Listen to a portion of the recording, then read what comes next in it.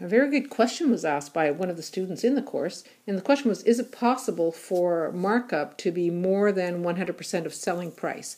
And how to interpret the fact that markup can be more than 100% of cost price relative to, is it feasible for markup to be more than 100% of selling price? So I thought I would answer the question by considering a few possibilities. For example, let's consider the fact that, let's start off by considering that the fact that markup could be 250% of cost price. So if we consider the markup being equal to 250% of cost price. Now you'll notice that I always specify how the markup is going to be based on, and this is key. It's really, really important that you know what it's based on, because if you don't know what it's based on, then you don't know what the 100% factor is. So if markup is 250% of cost price, then what you have is a relationship between selling price and cost price being reduced to the markup. So markup is the difference between selling price and cost price. Now, what we've just established is that markup is 250% of cost price, so that means that this markup is 250% of cost price. So I put the cost price down here. Because the reason why I put the cost price down here is because now I want to go to where 100% of cost price is. And 100% of cost price is right here in the cost price row. So we've got 100% of cost price. Now, in order to get to the markup, how do I get there? Well, I need to subtract the cost from the top row. I need to subtract the cost from the selling price. So selling price minus cost price gives me my markup. And notice that all of these are based on cost price. So therefore, the percentage of selling price has to be based on cost price as well. So what percentage of cost price do I subtract 100% of cost price so that I end up with 250% of cost price? While using common sense and logic, you know that the number that goes in the top row must be 350% of cost price. And so therefore, if I start off with 350% of cost price being equal to my selling price, I subtract 100% of my cost price, that leaves me with a remainder or a difference of 250% of cost. Now, putting dollars to all of this amount, supposing my cost price, since this is all based on cost price, supposing my cost price is equal to $100, it's an arbitrary number, so I'll just pick this. If my cost price is $150, then that means that my cost price is $100, and 350% of cost price is $350, and when I subtract that, I'm left with $250. That's my difference. And so these amounts then are a reflection of my percentages based on cost price. And similarly, my markup percentage based on sales or based on selling price is the ratio between markup to selling price, and that would give me a ratio of 250 to 350. And 250 to 350 amounts to 25 out of 35, or 5 out of 7, or in decimal form, it works out to be a percentage of 71.43%. So a markup of 71.43% on the selling price is equal to a markup of 250% of cost price. So these two markups are identical. They'll always give you the same percentages and dollar values when we plug them into the relationship.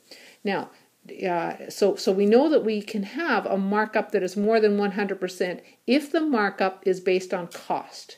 Okay, so the markup can be greater than 100% if the markup is based on cost. Now, what happens, or is it possible for markup to be more than 100% if it's based on selling price? That's my next question. So how are we going to answer that question? Well, again, let's start off with our relationship. Selling price minus cost price is equal to our markup. And now let's put in a number for the markup, let's assume that the markup is 250% of selling price. So in my markup row, I'm going to identify that the markup is 250%, but it's based on selling price. Now I'm going to go to where the 100% of selling price is. So 100% of selling price is going to go up here at the top. 100% of selling price is going to be right up there. And now I ask you the question once again, just like I did before, what do I subtract from 100% of selling price such that I end up with 250% of selling price? And remember that it has to be based on the same base. It all has to be based on selling price because I am subtracting, and I can only subtract like terms. So if I start off with 100%, what number do I subtract? What percentage do I subtract from 100% of selling price so that I end up with 200% of selling price? Well, frankly, that's not possible. This isn't a feasible solution. You know, from my point of view, does not compute. That would be my response to you. How can I start off with a small amount, meaning 100% of something, and end up with more than what I started with? That's not feasible, not realistic.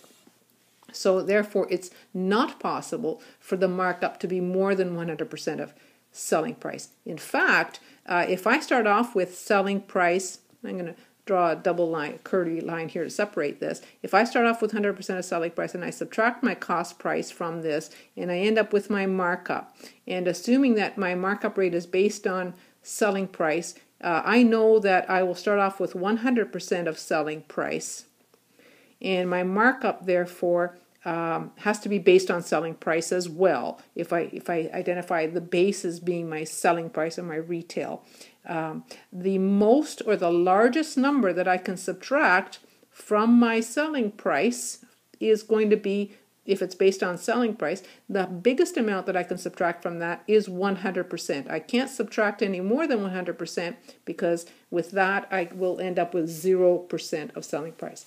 If I do subtract, let's just say, pose the question, and it's a very legitimate question. What if my cost is greater than my selling price? What happens if my cost is greater than my selling price, right?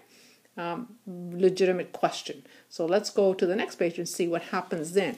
Selling price minus cost price is equal to markup. Okay, and if I've got 100% of my selling price up here, okay, and I subtract something that is more than 100% of selling price, so if my cost price is greater than my selling price, okay, what do you have? Do you have a markup at all? No, you don't. Okay, there's no markup in this case. In fact, what happens if your cost price is greater than your selling price? You have a loss. Okay? You don't have a markup, you have a loss, and that's an entirely different situation.